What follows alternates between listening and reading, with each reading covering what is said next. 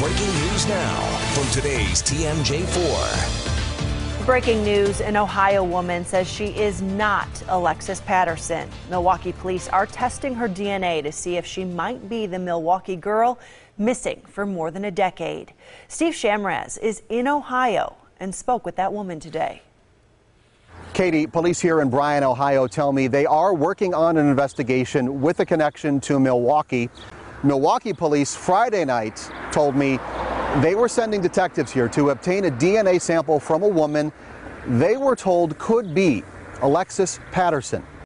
You remember Alexis Patterson disappeared on her way to school in 2002.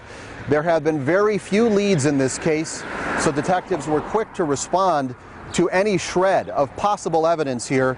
A DNA sample, we are told, was taken from a woman here in Bryan, Ohio on Thursday. It will be compared with DNA from the family of Alexis Patterson.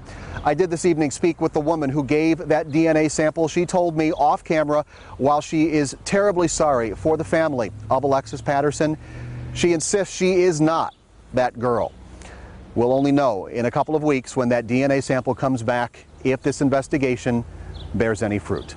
In Bryan, Ohio, Steve Chamraz, today's TMJ4. All right, thanks for that report, Steve.